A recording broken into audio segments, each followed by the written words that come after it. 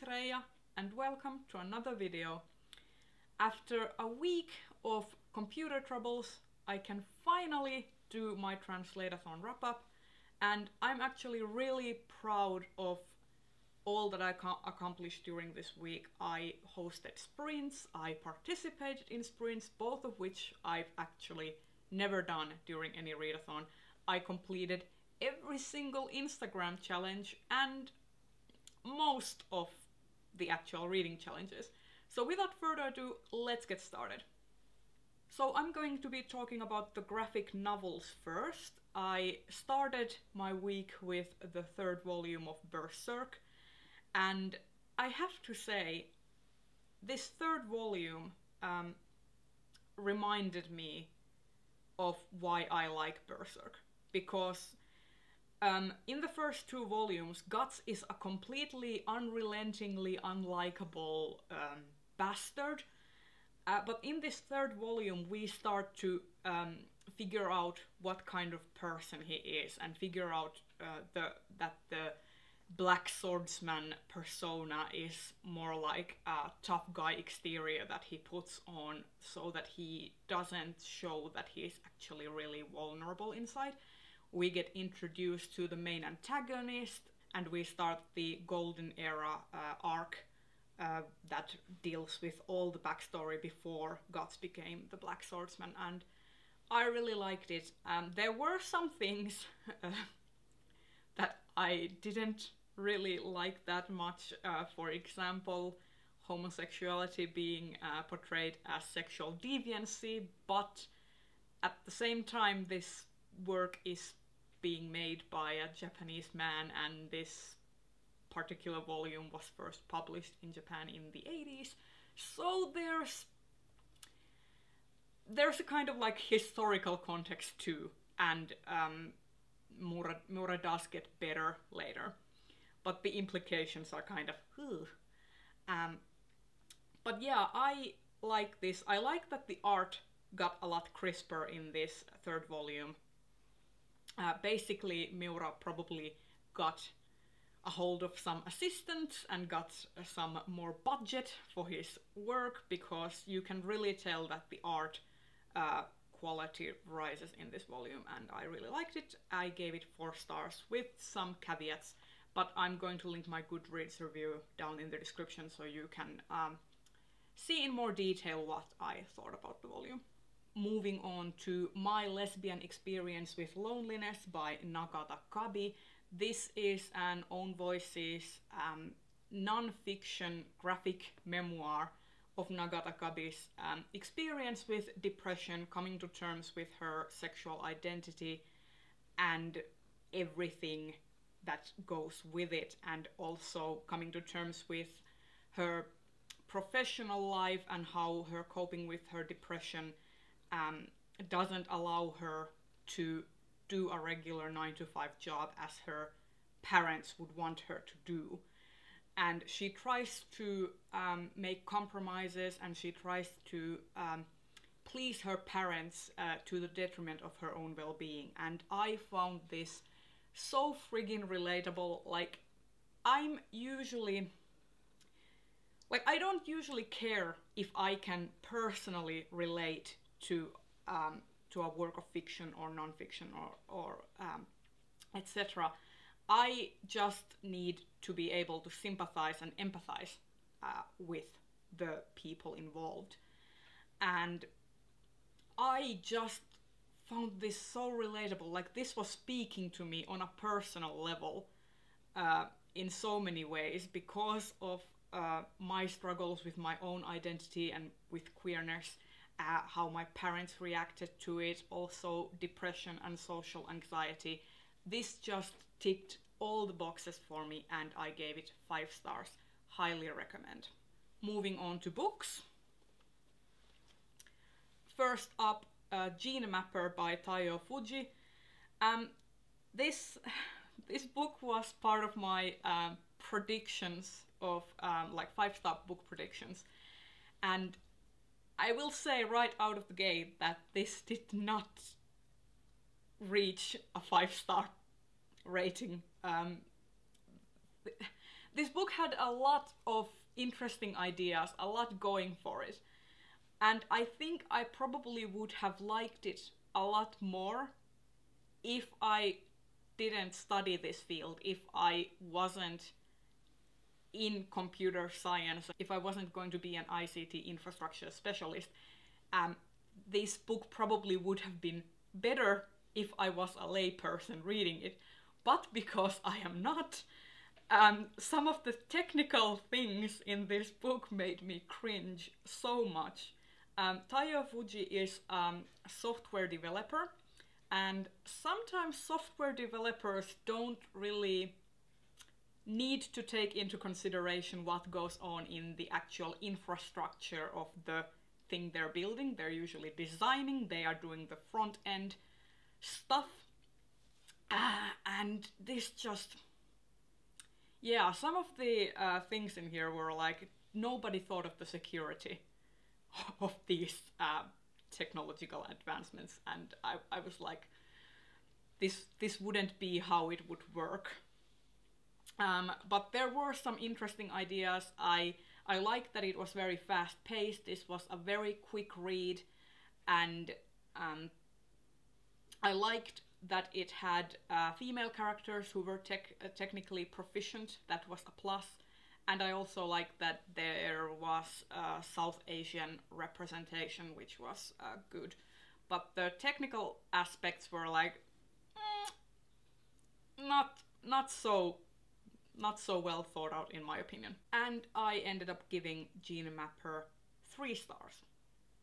It was a valiant effort, but not really what I was looking for. The next book I read was this short story collection, which has 2 short stories, The Khazar Key and Teartide. The Khazar Key is by Zhu Yie and Teartide is by Wu Fugang. And both of these stories are kind of near future dystopias, with an emphasis on how social media and big data and data mining will affect humanity in the future. And I thought that the Khazar Key was definitely the stronger story of the 2.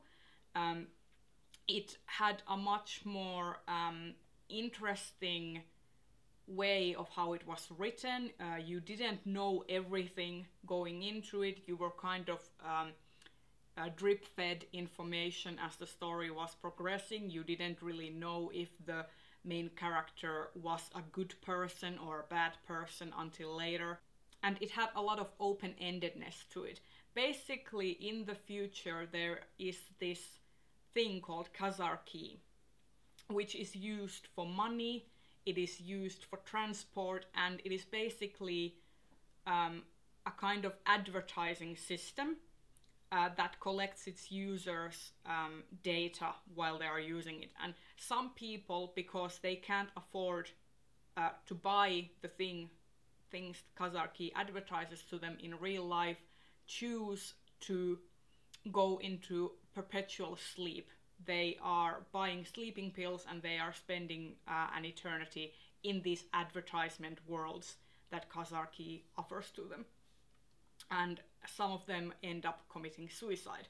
And there's a lot of talk about the ethics of this. And I found it really interesting. It was really good in my opinion. The next story, Teartide, has a kind of similar premise in that it talks about pervasive advertising. There is this system called the Teartide that basically data mines everything that you ever have done. It can access your bank records, it can access your relatives' information, it can access your personal information, your tax records, everything, and it tracks all the purchases that you ever made, so that it can build a profile for you and start targeting your innermost desires, be they negative or positive. And this causes people to start committing suicide because they get so depressed by the pervasive advertisement of Teartide. And the story follows this woman who is trying to sabotage Teartide by taking advantage of all the users that have passed away and taking their data and trying to use it to combat the Teartide system. And I thought that the premise of this story was very promising, but the execution was not really all that well thought out. I felt that aside from the two main characters, all the other characters that are mentioned are kind of blank slates. You are supposed to empathize with them, but I felt that I didn't know enough about the world and I didn't know enough about these characters to really feel a deep connection.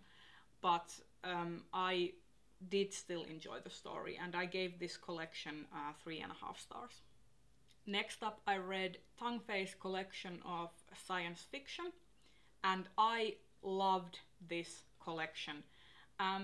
It is very ethereal, very dreamlike. All of the stories are, of course, science fiction, and they are kind of creepy and straddle that line between a kind of poetic, dreamlike story and pure horror. And I really like them. All these stories, bar 2, which are translated by Ken Liu, all these stories are translated by different translators. And I felt that you could really tell that the same kind of ethereal, dreamlike quality was present in all of the stories, despite them having been translated by different translators. And I thought that that spoke to Tang Fei's credit, that her writing is so unique and she has such a strong voice in her writing that it comes across no matter who is translating the work. And I highly recommend this collection. I will leave a link to my Goodreads review down in the description so you can check out my full thoughts on all of the stories, but I gave this one 4 stars.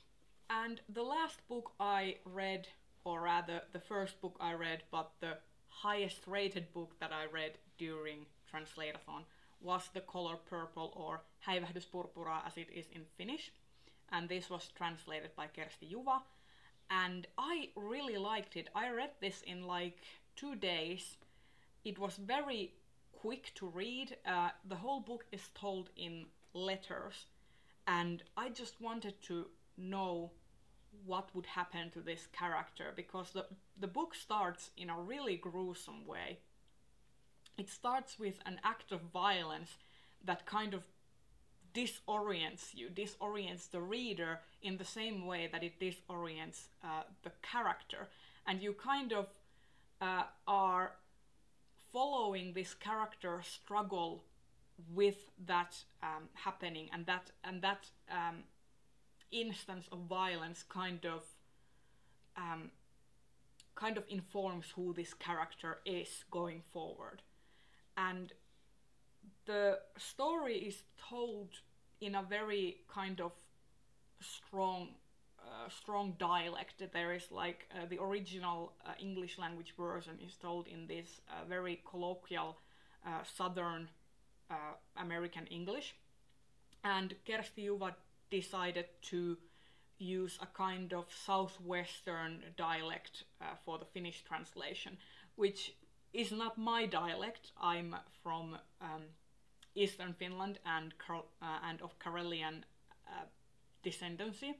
So some of the phrases and some of the words used I had to look up, because I was like, okay, we don't use this where I come from, so I had to actually look it up. But I really liked it. It was so intense, and I just wanted Seely to be happy. I wanted Nettie to be happy. I wanted them to find each other and be together. And I'm also quite surprised, even though this has a lot of violence against women, and practically, aside from like 2, all the male characters are despicable people in this book. Like I hated every single one of them, almost. But this is a surprisingly sex-positive book. Like, I was actually really surprised how little in the way of slut-shaming there is in this book. like when you think about the like end game and end result and how these people end up. It is a very hopeful, very positive way to end the story, and I really enjoyed it, and I gave this one 4 stars. And there you have it. This has been my wrap-up for the Translateathon, and Translateathon Round 2 will take place in September, from September 2nd to September 9th, and I will leave the link to the Translateathon Twitter down in the description as well. And if you like this video, please consider giving it a thumbs up. And subscribe to my channel if you want to see more. And I will see you in the next video. Bye bye!